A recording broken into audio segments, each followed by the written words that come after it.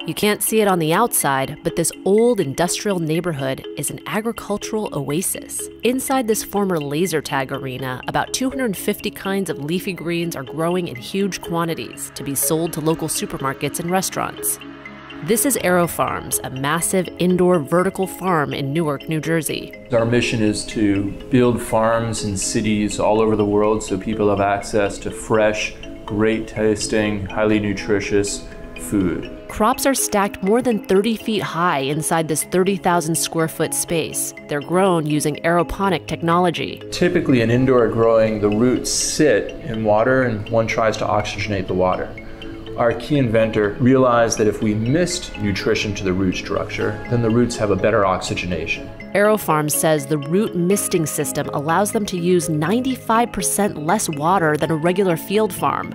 They also use no pesticides or herbicides. Instead of soil, plants are grown in reusable cloth made from recycled plastic. And instead of the sun, there are rows and rows of specialized LED lighting. A lot of people say, sunless, wait, plants need sun.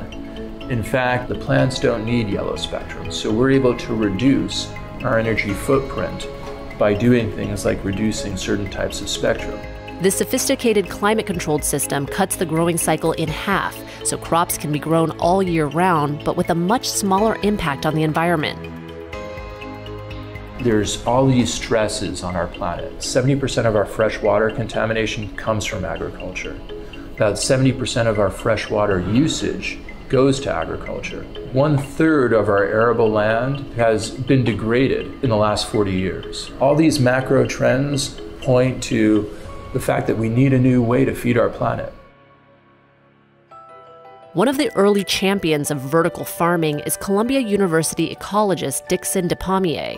In 1999, Despommier and his students proposed that vertical farms could feed overpopulated cities while using less land and less water. They would also cut greenhouse gases by eliminating the need to transport food over long distances. And the idea is finally taking root. Over the past few years, vertical farms have sprouted all over the world, including in Vancouver, Singapore, Panama, the UK, and around the US. Here in Newark, AeroFarms is building out another new farm in a former steel mill, one that's bigger than a football field. Once it's fully operational, it's expected to produce 2 million pounds of greens a year, all grown vertically.